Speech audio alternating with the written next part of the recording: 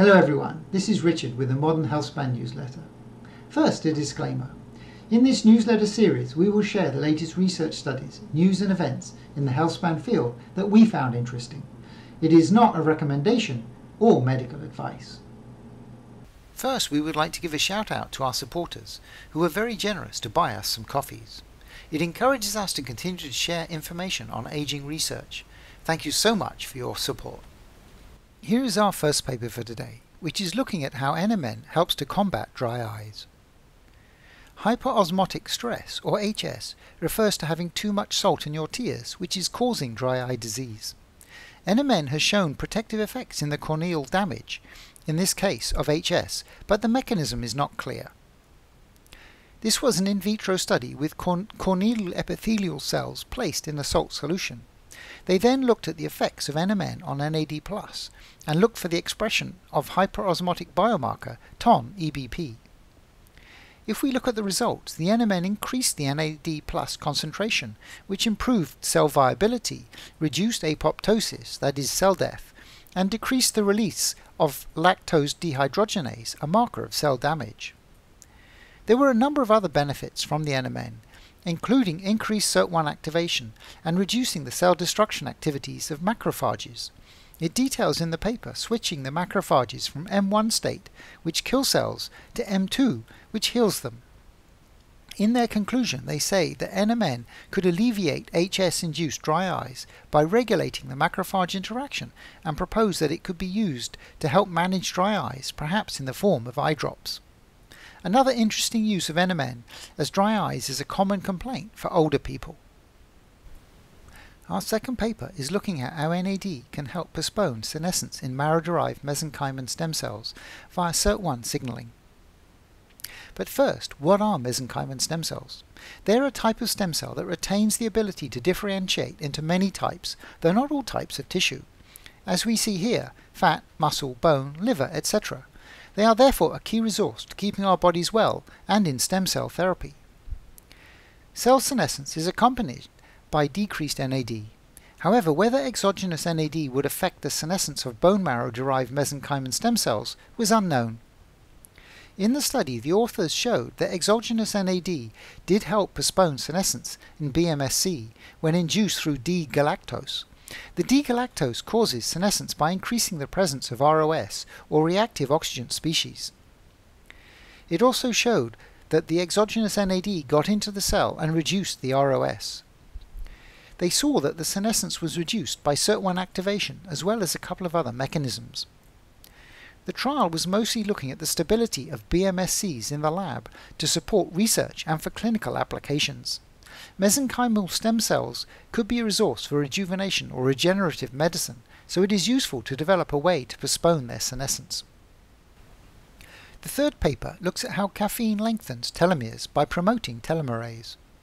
As it says, telomere shortening is one of the main causes for cellular senescence, as they shorten with each cell division, and when they get too short, cells can no longer divide.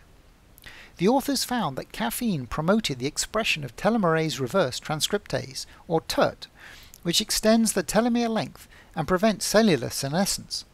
If they removed TERT, the effect went away. As a note, reverse transcription is when RNA is used to build DNA. It is called reverse transcription as transcription normally goes the other way, with DNA being used as the template to build RNA. In this case, the RNA is being used to build telomeres at the end of the chromosomes. The authors showed that chronic caffeine usage extended telomere length in the thymus and the spleen of mice, and improved the cell structure in these organs as well as the liver.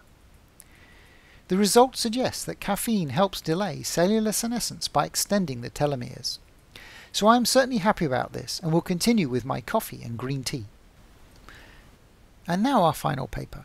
Extreme autotomy and the whole body regeneration in photosynthetic sea slugs. Autotomy is the casting off of a body part, usually when under threat, such as a lizard discarding its tail, and this is generally followed by the regeneration of the body part. In the study, the authors identified a new extreme autotomy in 2 species of sea slug. The slug sheds the whole of its body, including the heart, and regenerates a new one, though the discarded body did not grow a new head. The slugs incorporate chloroplasts from algae in their cells, which seem to be used for photosynthesis. The researchers propose that this may be where the slug gets energy from after losing the ability to digest food until the body is regenerated. Here we see the original state when the body is detached on day 0, then on day 7, day 14, and day 22 where the body is completely regenerated. This image shows where the body has been discarded from. Interestingly, it takes several hours for the slug to discard the body, which would not be effective to avoid a predator. The researchers instead propose that it may happen because the body has been infected with the parasite pictured here, which affects the slug's ability to reproduce. This way the slug can generate a new parasite-free body. Not directly related to anti-aging, but fascinating to see what biology is capable of, and perhaps has something to show us in regenerative medicine. And now for our event corner. The lymphatic system in our body makes up over 500 individual lymph nodes, which play a critical role in the immune system, hormone and gut health. From April 19th to 25th, there is a free online event, Lymphatic Rescue Summit. The topics include the critical role and function of the lymphatic system for health, and simple approaches to transform your lymphatic health. The register link is in the description.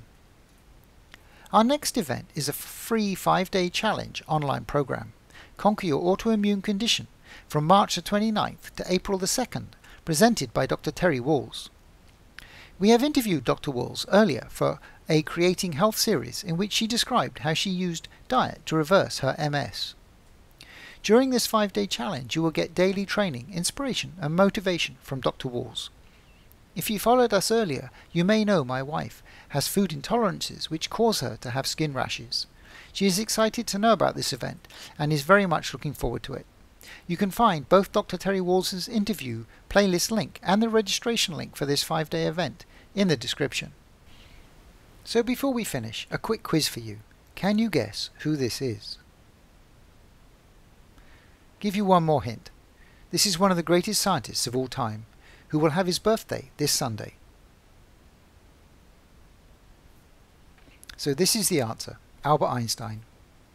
Here is a tweet from the Nobel Prize organization. This marks the 100th anniversary of Albert Einstein's Nobel Prize in 1921. So we wish Dr. Einstein a happy birthday. Thank you all for watching. I hope that you found the Modern Healthspan newsletter informative. As we find more interesting research and longevity news, we will release our next newsletter. Please stay tuned. Please do hit the thumbs up button, subscribe to our channel and hit the bell button for new video release notifications. It encourages us to continue to create more videos about anti-aging and extending healthy lifespan. Thank you so much for your kind support. I wish you all well and will speak to you again soon.